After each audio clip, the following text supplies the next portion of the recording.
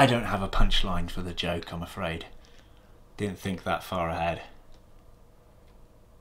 Still pretty cool spiders to be featured in today's video though, right?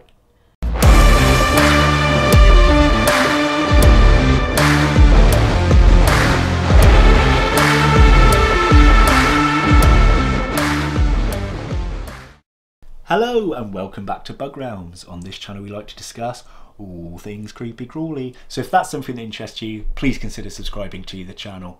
Now in today's video we are going to be looking at rehousing 3 tarantulas. The Nhandu chromatus, the Nhandu carapoensis and Arachnid geniculata. Now the best thing about these are they're all sexed female. Woohoo! Yay for the girls! So yes, as you know, we had realm furb and I got a lot of these beautiful enclosures up behind me from Mantis Den. Make sure to go and check out Mantis Den if you want some funky enclosures like mine. Now before I get on with this, I do want to let you guys know that I have removed a majority of decor and water dishes from their original homes so that you guys can have a better look at the spider and I can transfer them easier. So about an hour before we did this, I took bits out, gave the tarantulas time to settle again and then did the rehousing. I did this because sometimes when you've got a heavily decorated area, your water dish, your hide and everything, it gets tricky to get the tarantula out. I just found it easier to pick up those bits, take them out and then do the transfer. So we'll start off, I think, with the Nhandu chromatus. Okay guys, so this is voiced over for the rehousings. I just wanted to show you how easy rehousings can be if they're done in certain ways. So you can see this is the design for the Nhandu chromatus enclosure. It's very basic, a hide, a water dish, some moss, some leaves. So here we go in for the rehousing. Now I placed it on Komorebi because I thought it was kind of a nice setting. You know, if the spider were to run out, it's not going to go far. So here we go. This is the Nhandu chromatus and we're about to get it in. So all I'm doing is sliding the pot in here. And then I'm using a plastic pipette to move the tarantula. So if it were to bite the pipette, it wouldn't do damage to the fangs. Now look how easily this Nhandu goes in. Bada bing, bada boom. Little bit of flightiness, but not a lot. And you can see the lid is still open too. Not going anywhere. Beautiful. So we're going to reopen again and have a little look at our Nhandu now. So this is a sexed female. And you can see those beautiful bone ivory-ish kind of colours on the joints. Against the blackish legs, the lighter carapace and the red hairs upon the abdomen. I love a chromatus. Fairly common in the hobby, but a beautiful species. So now we're going to look at the enclosure designed for the A-gen, Acanthoscuria geniculata. Again, very basic setup, moss, hide, leaves. Very, very simple.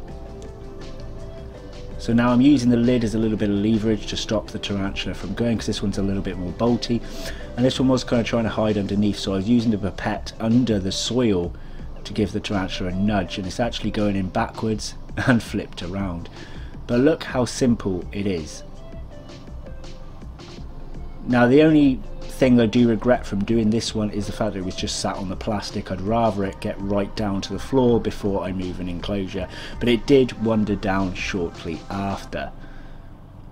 There you can see it has a similar resemblance actually to Nhandu chromatus, but totally different.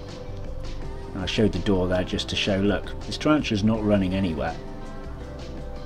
And then it popped its bum in the water dish. So it still has those ivory markings on the leg joints, similar to a chromatus, but is different.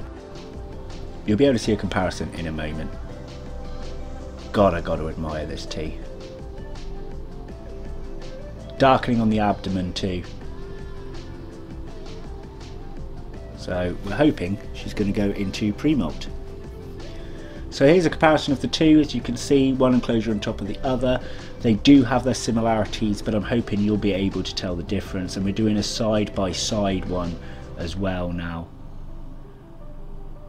Can you spot the differences?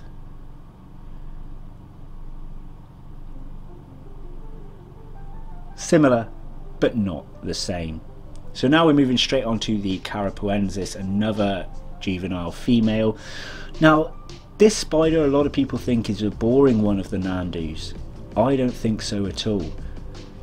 So this is the enclosure that I designed for it. Again, the same old bits. Now I'd like you guys to comment me below if you think that this spider is boring, but I love it. It's not your standard brown, like you can get a lot of lighter browns or darker brown tarantulas, and you'll see when this one comes out in a moment that it's got a richness to its colour, and I just think it's beautiful. Now this one was a very flighty T before. You wouldn't have been able to see the hide in this because I took it out before the video, but if it wasn't its hide, you touch the enclosure, it used to run in. And there we go, look at that, simplistic. Again, no hurry for me to close the door, look. That tarantula is in, it is happy. So, now I've put it on the table, we can have another look. Can you see what I mean about the richness? It's got that darker brown, but that kind of Albany haze to it. It's a beautiful tarantula, and I absolutely adore it. I need to get myself a sexed female Tripepes soon, because that's another Nhandu I adore. I gave one of my Tripepes to marked tarantulas a while back now, and I do miss having one in the collection. Beautiful, really beautiful, right? And then here we go, let's have a look at all three, all placed on top of each other. Simplistic homes, but stunning homes if I don't say so myself. So I hope you guys didn't mind me doing an unscripted kind of voiceover there. It was just the fact that the night that I felt I needed to rehouse these, everyone was actually sound asleep, and I didn't want to be yabbering on housing them, but it was important to do so. You saw the size of the tubs they were in, right? They haven't always been in there that size, and I was desperate to get them in their new Mantis den enclosures, but I was like, do I record it, don't I? Because I want to share the experience of at least a majority of the rehousings into these Mantis den enclosures, because they are what made this realm verb, you know, and I just felt I gotta do that. I've got to record it somehow.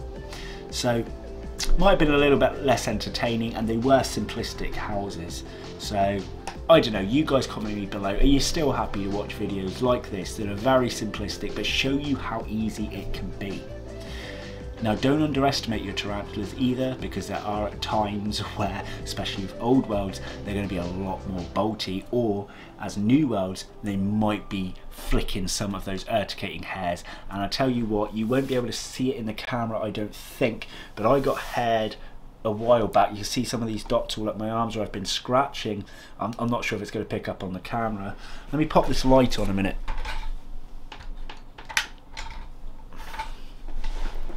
Oh, blinding light, maybe you can see more, but they were a lot worse about a week ago. I had lots of dots and scratches all the backs and fronts of my hands. This was me dealing with a lot of substrate, and they actually caught me out when I was taking the hides out so that I could do the simple rehouse for you. I got haired in the finger there as well. So you have got to be careful, but I wanted to just show you that it can be simple if done right. Now we've still got a hell of a lot of empty enclosures here for me to design and put animals in. So please look forward to some future rehousing videos, and there is a lot of stick insect content also going to be coming to the channel very, very soon. So stay tuned, you Phasmid fans. So I'm going to call it there, guys. There we had it. Our two Nhandus and an A-gen walked into a bar, or in this case, into their new enclosures. Take care, everyone. Bye-bye.